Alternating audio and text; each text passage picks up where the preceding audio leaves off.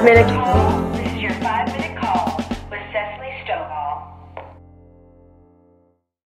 This is your 5-minute call with Cessalee Stovall. Today we have Tommy Martinez on the line. Tommy's top 5. Number 1, he is currently in rehearsal for the national tour of Kinky Boots. Number 2, he just closed Newsies on Broadway.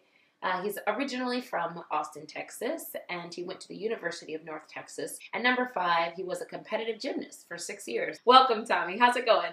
It's good. How are you? Awesome. Thanks. So, question number 1. Tell me a little bit about your journey from high school to your time in college to where you are now. I went to college with the idea that I was going to be a fashion designer. Okay. And I didn't have a lot of money at the time, so I auditioned for the theater department because I'd done theater all through high school and middle school and, in choir growing up and everything like that. So I auditioned for a scholarship and I got it. And I thought, well, this seems like a good idea. And so I decided to become a theater major. And I was a theater major for a year and a half, and I looked around and I just realized that the program wasn't really right for me, and that when choosing a major in college, you should really think about it. And so I had seen, when I'd been on a cruise ship, I'd gone on a cruise ship and I'd seen they had shows, and I thought, I could do that. That'd be really cool. So I sent in a video to a cruise ship company, and they ended up hiring me, and they told me that I needed to leave in a week. So I called my mom. I said, Mom, can I quit college to go to the Mediterranean on a cruise ship to perform? And she said, absolutely. That's a great idea. So I did those for about 5 years.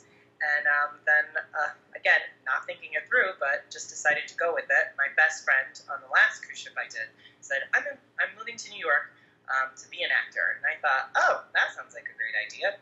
So I moved to New York with her, absolutely terrified, no idea how the New York scene worked, and auditioned for the past 6 years and got my Broadway debut about a year and a half ago. So for you, what was the breakthrough moment? When was the moment that you knew, this is what I'm going to do?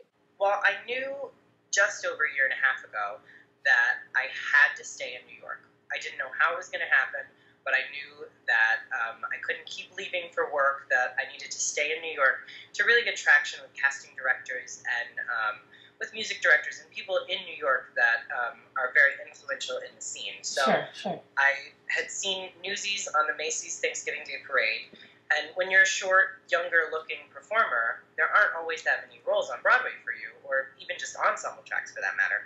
So I looked and I saw it and I said, oh my gosh, that's something I can do. And so I really focused on that, honed my skills towards like what the Newsies skill set is, and just sort of zoned in on it and hoped that it would happen, because I did have the skill set, but I just decided,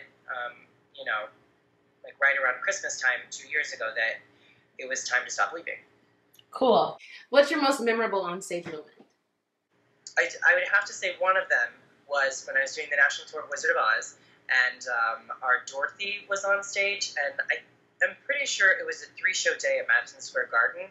So we'd gotten to the 3rd show of the day, so we'd been performing for, 7 or 8 hours at that point, pretty much straight. Long day. Instead of saying to the witch, no, I won't let you, and then she throws the water on her, she goes, I not let you, and then she threw the bucket, and it was really something. Awesome.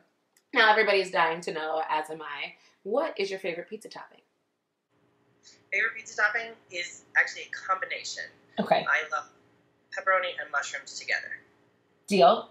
And our last question today is, if you could tell your 16-year-old self one piece of advice, what would it be? I always say this. There are so many people that are looking for things that are not right about you, that you have to look at yourself and you have to tell yourself what are the good things about you. You have to celebrate the small victories throughout your life. Just, even just going to an audition is a victory. So, don't get down on yourself, because it's so easy to do that. Be stronger than that. Look at yourself and just be proud of what you're doing, and work hard. Really is all I can say. Just be your best friend. Don't ever let anybody be mean to you. Like you wouldn't let somebody be a bad friend to you and keep them in your life. So you have to be a good friend to yourself. That's awesome. That's such awesome advice. Well, thank you so much, Tommy. It's been awesome to chat with you today. And I know you're off to rehearsal, so thanks for taking time out of the day to chat with us on 5 Minute Call. Absolutely. Bye. Bye.